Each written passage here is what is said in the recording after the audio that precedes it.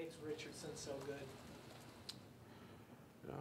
You know, anytime you're strong and fast, you know, you got a chance to be a pretty good football player. And for his position, he's extremely strong. He's extremely quick and fast. So that's one position that height is overrated.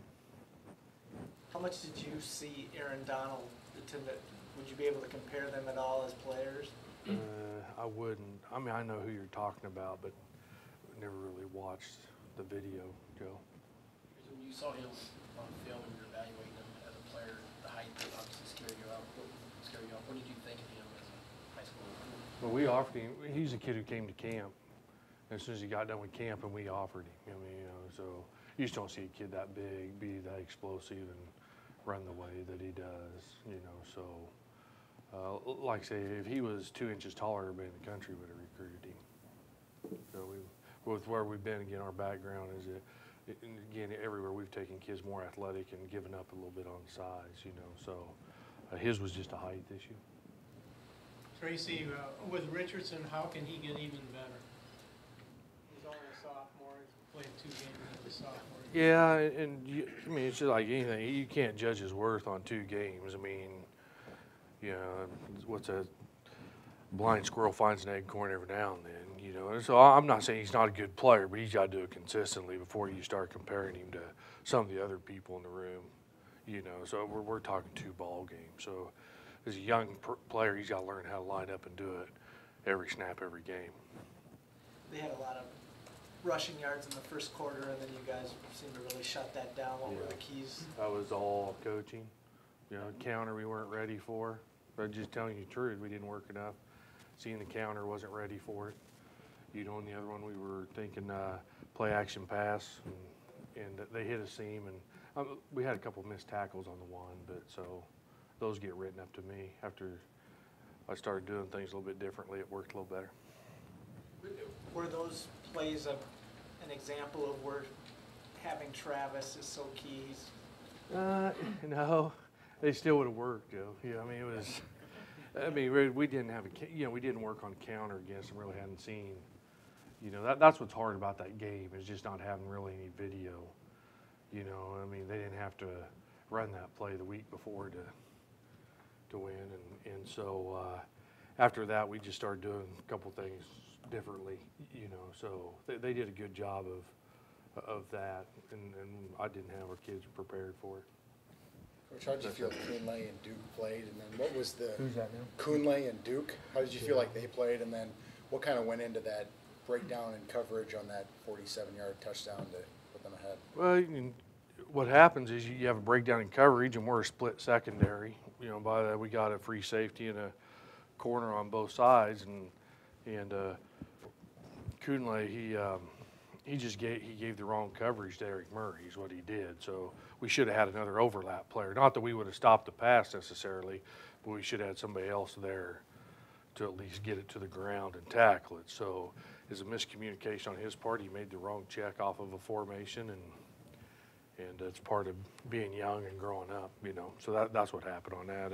You know, besides that, those guys who hadn't played a lot before really, I'm very pleased with the way they played and the way they competed. You know, I was taking a lot of experience and a good player with Demarius, and Charlie Rogers played awfully well against TCU, and so it put us in a little bit of a bind. But you know, and in this game, you're going to have it. It's out of your control, and as a coach, you get the next guy ready. And I thought Coach Savell did a great job of getting those guys ready to go, and we made a couple mistakes, but what those guys did, they made. But at the same time, you know, 95% of the plays they played, I thought they did awfully well against a good football team. Coach talked about kind of what it's like for a defense to prepare against an offense with a no huddle that runs it all the time versus ones that will slow it down and speed it up. Yeah.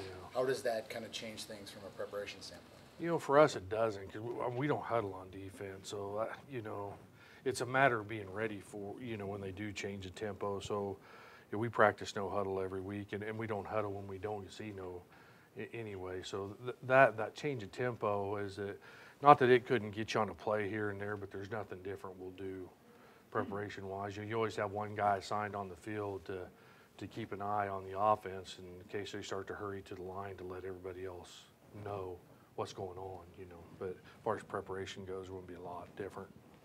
What are the biggest challenges Kent State brings offensively? Yeah, different running game. What everybody calls a pistol with the quarterback off the line, about 4 to 5 yards, and the tailback right behind him, and so it's just the opposite of the shotgun running game, and so some of the run fits and how does it roll in the secondary are different than the shotgun team, and we haven't seen that yet this year. So it'll be important that we do that, and then keep the ball in front of us on the, they throw a lot of bubbles, and so then they have the fakes off the bubbles and the play action passes. So we'll have to be honest and the run support, but at the same time is be good with our eyes and not let something get behind us on one of the play action passes. Take one more for Coach Claeys. A couple of these MAC teams coming up, how would you sort of gauge the skill position talent that's in that league these days? I mean, it seems like every year one MAC team's beat the Big Ten team. Yeah, it's a good conference. I mean, we came from that conference. I think that helps us with getting the kids prepared because you have every kid in that conference been told he ain't good enough playing the Big Ten, and then we play them all during the season. So, that conference spreads the field out a lot, and there's enough kids out there can run. Sometimes they're different sizes and things like that, but all those kids at those schools want to prove that they should have had the opportunity to play at a Power 5 conference, and so they play the chip on their shoulder, and you got to be ready to play, or you'll be in for a long day because you'll see their best when you play a MAC school, and you're in the Big Ten. Coach, it sounds like a few injuries up front, offensive line. Where are you at now in progress there? Always a work in progress. Depth's going to be tested. You do as much as you can early in the week, get those guys back ready to go. Try and do as much mental stuff with the guys that you expect back that maybe can't practice at the beginning of the week, and try and get as many of them healthy, get as many hands on deck as you can for Saturday. So we'll be okay by the end of the week. We just got a little banged up. Guys need an extra day or so.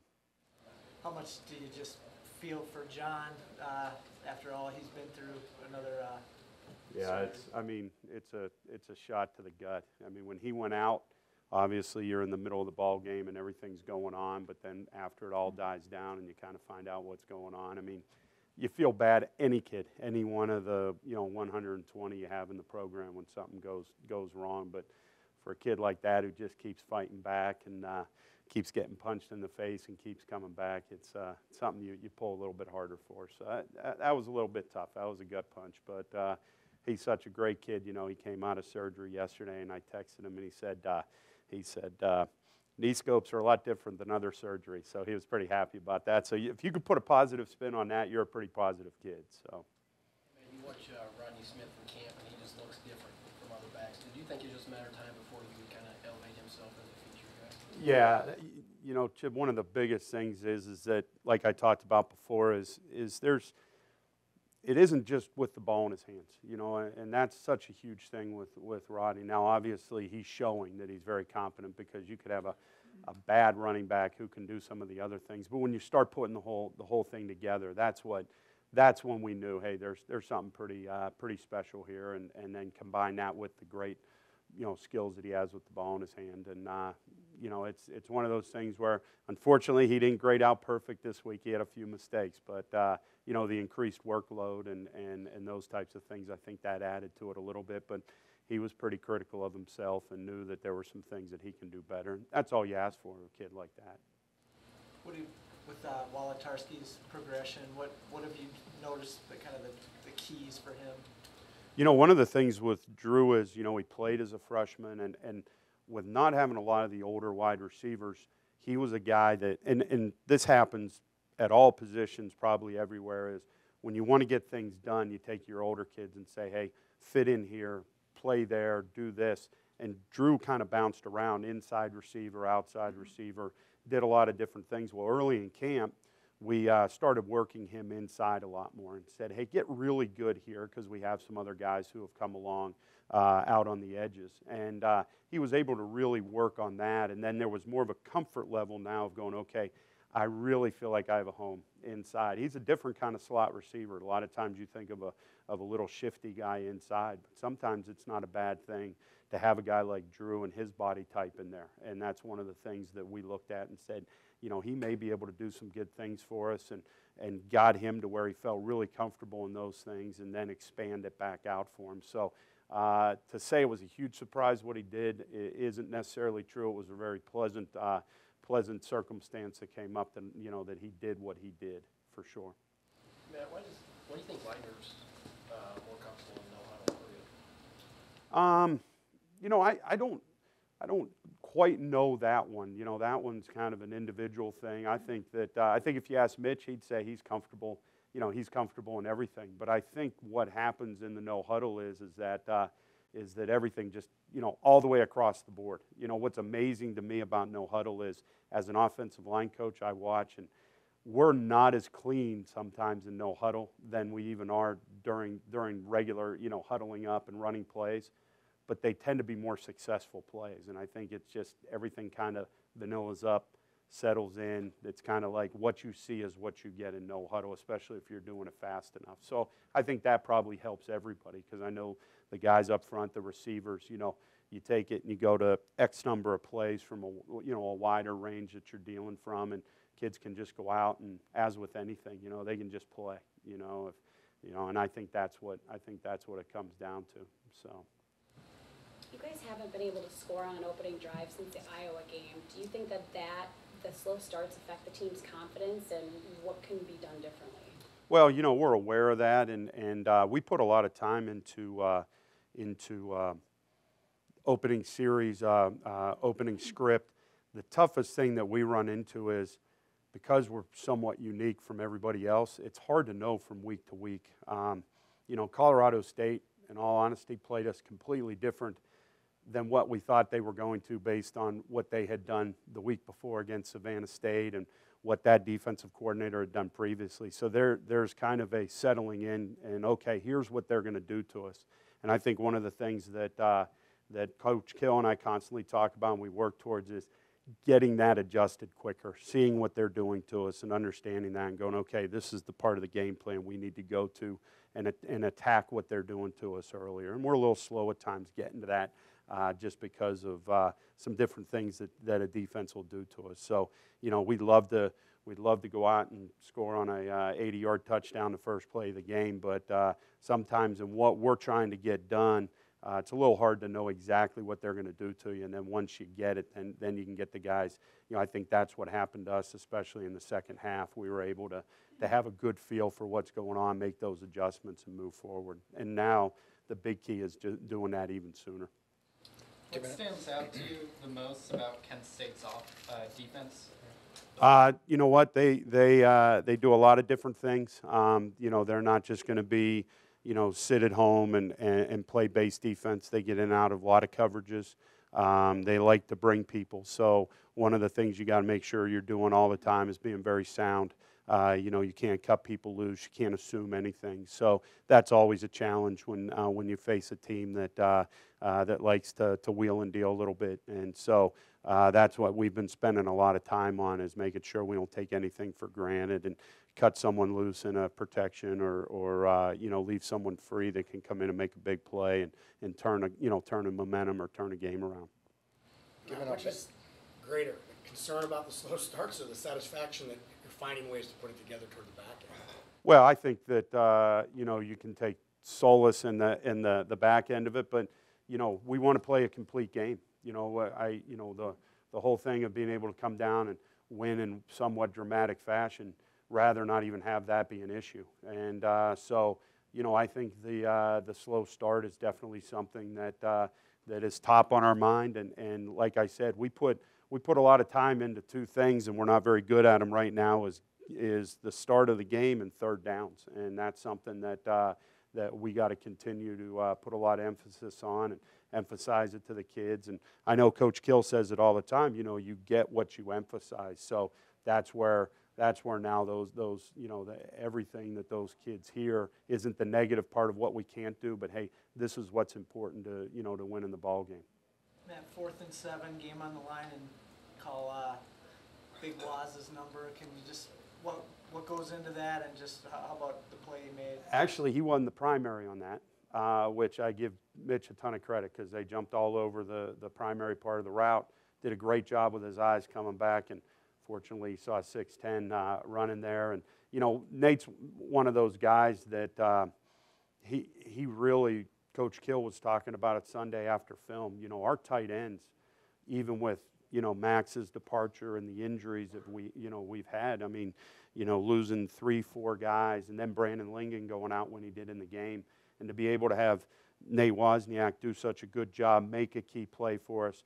Nick Hart comes in and what was it, 2nd and 15, and has a big catch to get us into 3rd and manageable towards the end of the game there. And I mean, he came within an eyelash of catching the wheel route we threw to him. I mean, it made a great play on it, just couldn't quite secure it, and did a good job, was aggressive blocking. So those guys, that's a testament to Rob Reeves, because Rob's our tight ends coach, and to take a guy that was hurt in camp like Nick Hart and didn't really do a whole lot, and to get him ready to go out there and contribute in a victory, I think is pretty remarkable. And then Nate Wozniak, a guy who's just every year he's just developed more, and you see more maturity and the ability to go there and make those types of plays when it counts is definitely something he's primed for.